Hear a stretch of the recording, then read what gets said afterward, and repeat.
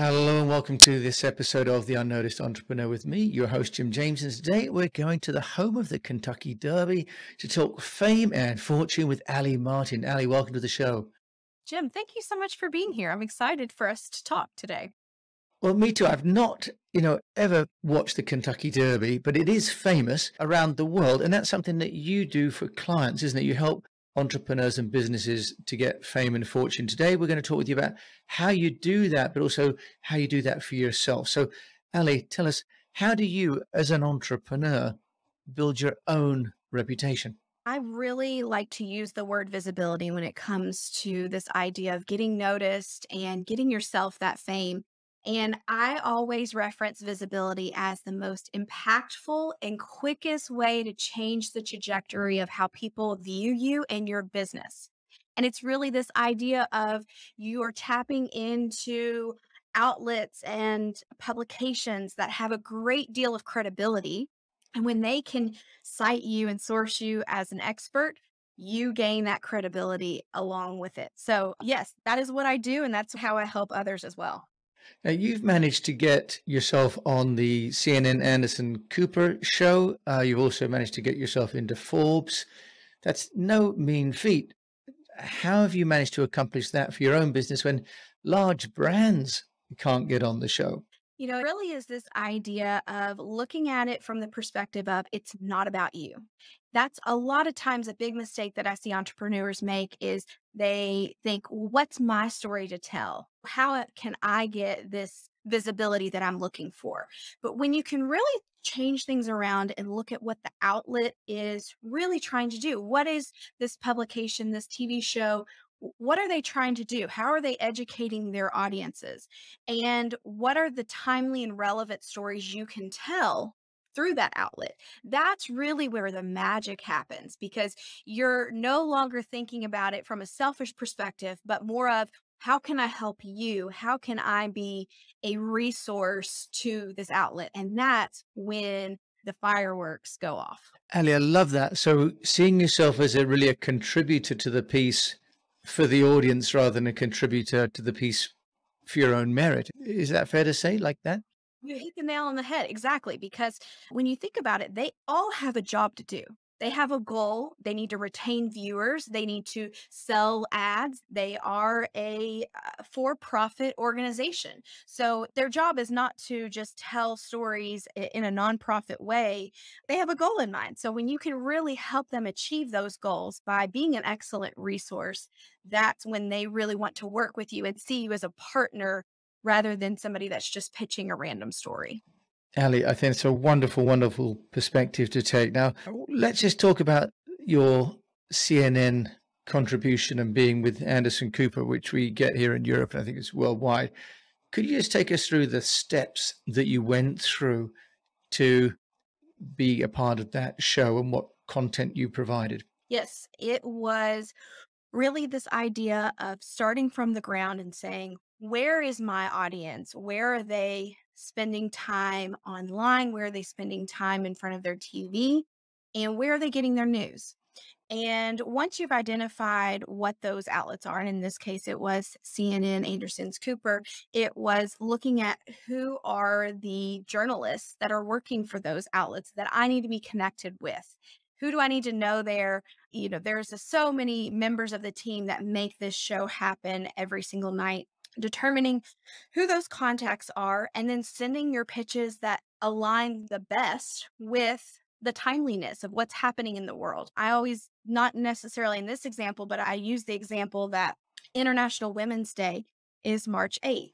And that's an opportunity for any female business owners that are listening to look at a local TV station and say, this is where I can speak to your audience and I can fit myself in. So looking at what's happening in the world, and even if it is holidays, finding those niches and then offering yourself up as an expert and as a resource. And it just so happened that Kentucky had election results that were quite shocking, and they happened to be coming into town, and it worked out perfectly because they said, we would love to have you on the show to offer your insight and to speak as a female voter in the state of Kentucky. So it all happen very quickly. I will say you do have to be on your A game and ready to go and, even a 24-hour turnaround. But because I had made those connections, because I had done that research, it worked out.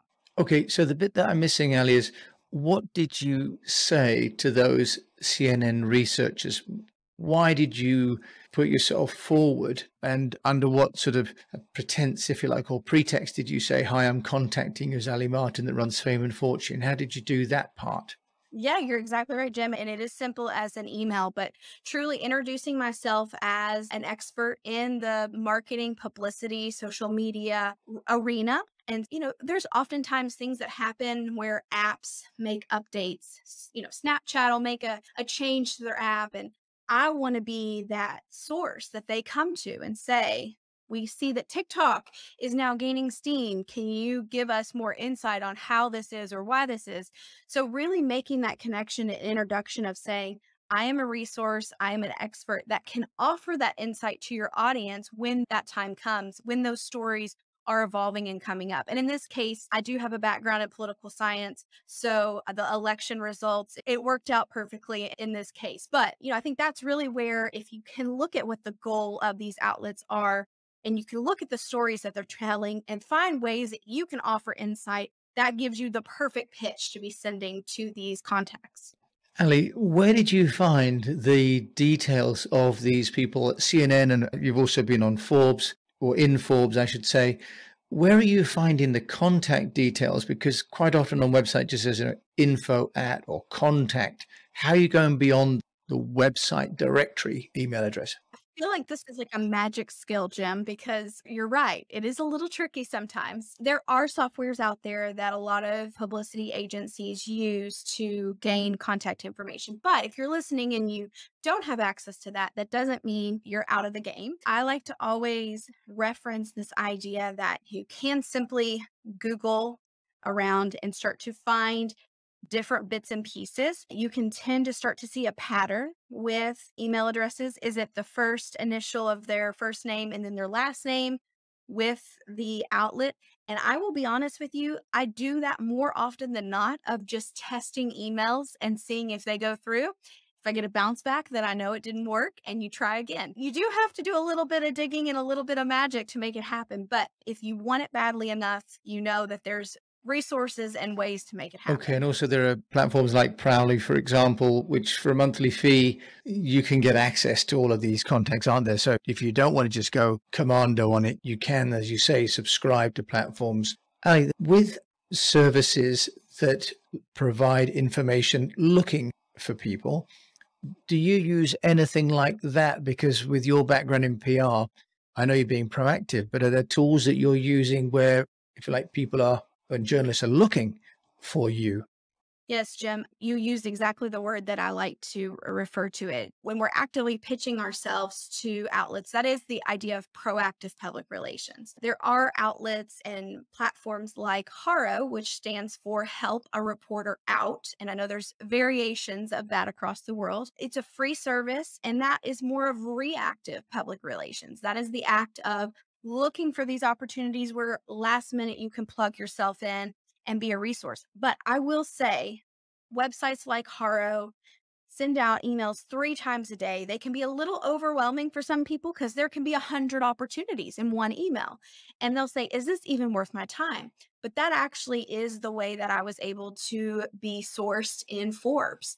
And I've gotten my husband, who is a business owner, in Martha Stewart magazine, which is actually more of a female based publications in the state, but it is very popular as well. So, I can definitely say from experience that using these reactive platforms wisely is a good use of your time because you can get some really big wins out of them. Okay, that's wonderful. It's Haro, and in Asia, there's a group called Telemedia that are compiling lists. So that these do exist, and I think also there's a hashtag on Twitter, isn't there, for help a reporter out and journal requests. Now, what's your view, Ali, on Twitter? Because many people feel that's where the journalists, live. That's, if you like, their water cooler.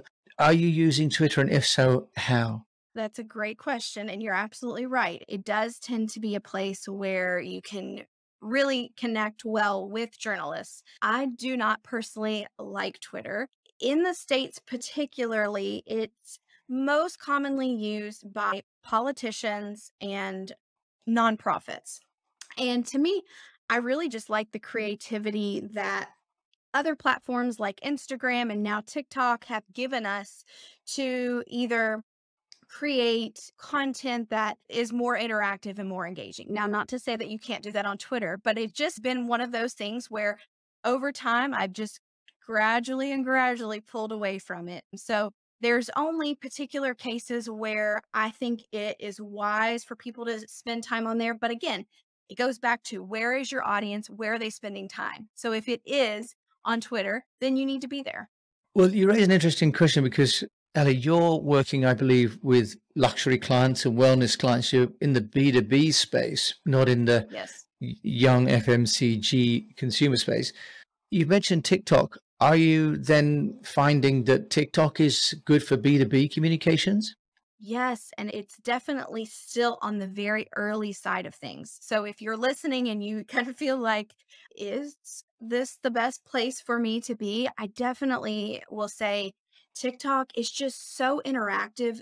I will say the number one thing about TikTok that gives it a little bit of a leader over all the other platforms in my mind is the algorithm is so smart. So this idea of if you're on Instagram, it's really hard to discover new platforms or new accounts if you don't already follow them. So this idea that you just become discovered one day is very rare. However, on TikTok, it truly doesn't matter who you follow and what you've done with engaging with them in the past. It can only curate what you see today based off of behaviors you've done in the last couple of days. And, if it knows that you are somebody that would really enjoy going to a spa and you are engaging with content from a spa, it will start to show you other contents from spas. So to me, the discoverability via the algorithm is just so high likelihood of that happening.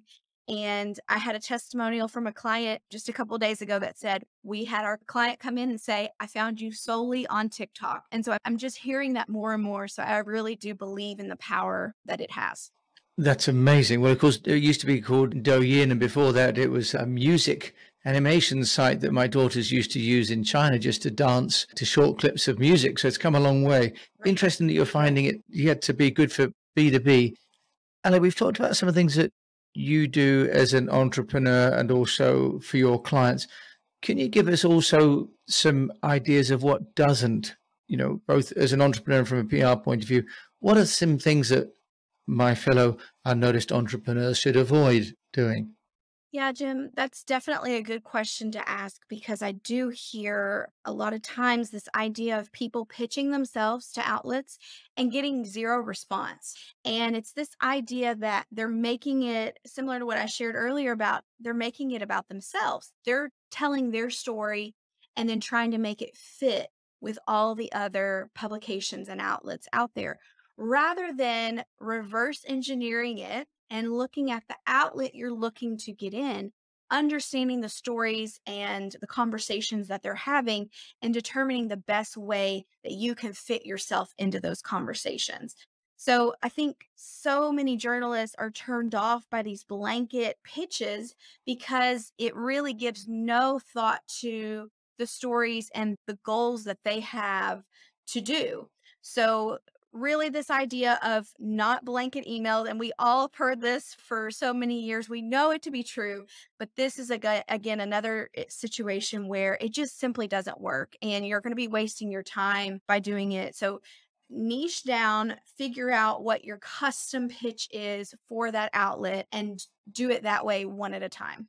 And I'm going to ask you this question then. If you were on, for example, CNN with Addison Cooper talking about local Kentucky political affairs, how is that really valuable for your business, which is in, consultancy for luxury and healthcare companies? What's the ROI? I really looked at pitching myself to these outlets at the very beginning of my business with the idea of saying, this is me getting myself on outlets. and I can do the same for you. And I go back to this idea of CNN is such a credible platform, and there are so many different ways that I can tell my story on my own social media. And I could say, "Hi, I'm Allie Martin. I'm an expert in publicity." And maybe 5 or 6 of you would believe me and say, "Okay, sure, Allie." But if Anderson Cooper can sit in his chair and interview me and talk about the work that I've done, even if it is in a complementary industry like political affairs, that has so much more weight to it. And that really gives the viewers, my potential customers, this idea of, wow, if she can appear on CNN, so can I. And others will see me, and it will give this recognition to my personal brand that I can argue nowhere else can do quite as well as media opportunities. Ali, I love that you're using the very presence of being online as evidence of what you can do for your clients. I love that. And Ali, next, you've talked about TikTok, for example. In the last sort of minute that we've got together, just explain Yep. what's the strategy going forward for Fame and Fortune? This idea that video is king, we know that. And anybody that's listening that feels hesitant to put themselves on camera, I would really encourage you to get your face out there, because you're holding your customers back from working with you because they aren't able to connect with you quite as well as video can do.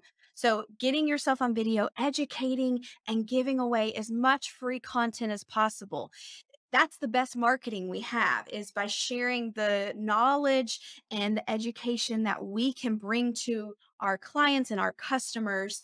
And so get that information out there. Don't hold it back. Don't put it behind a vault. Share that information, get your face out there, and start to tell your story. Ali, okay, so that's fantastic. Education and with video. And do you recommend that people are doing that on YouTube or on TikTok or having a platform like Vimeo? What would be your recommendation? I go back always to where are your customers. And we do know that TikTok is growing faster than Google itself. So I do say TikTok is a very smart platform to be on, just because we know the growth is there. But of course, as you mentioned, YouTube, that would be a close second. But I really say focus on 1 or 2 platforms, nail them, do them really well. Add in any other platforms that you think would be a complement to that once you've nailed those 1 or 2 platforms. Okay, final question for you, Ali. What do you say to someone who doesn't feel confident enough? They don't like the way they look or sound on video. What would be your advice? It really comes down to this idea that you are not only holding yourself back from being out there, but you're holding your customers back from being able to reach their full potential by you not stepping into that. So, if we can think about it from that perspective of when we're pitching, it's not about us. Same thing with video. It's not about you. The message will be there, and we're not paying attention to those other details. So remember, what is your end goal? What's the ultimate desire and result that we're looking to get out of it, and focus on that instead. Allie Martin joining me from the home of the Kentucky Derby and also founder and operator of Fame and Fortune PR firm. Thank you so much for sharing how you've got your own business noticed today. Thank you, Jim. So you've been sharing with Allie Martin and myself on the mic today, and I'll put Allie's contact details, of course, and any references to those softwares in the show notes. And until we meet again, I wish you the very best, and do please refer this video to a fellow entrepreneur. And if you've got the time to rate and review the show, that would be wonderful. It really helps. And until we meet again, I encourage you to keep on communicating.